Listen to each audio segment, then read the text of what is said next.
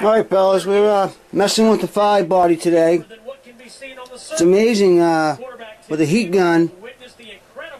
I got a lot of that damage from the dog out of this. This was all chewed up pretty good, and I was able to get most of it flattened out, and I can cover up most of that now.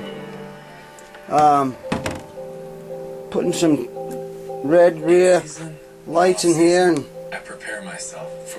pretty simple. I'm just using the this is actually a holder that's going on the flux, but it makes for a great template for drilling out the holes.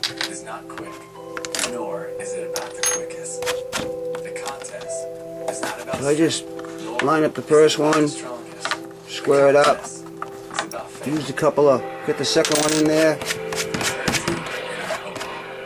and then just kind of hold it in place and rifle them out.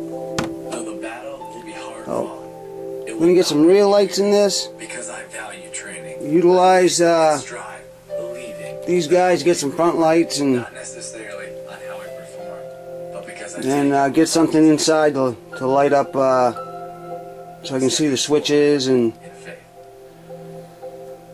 a couple interior things there, help see at night. Alright, later.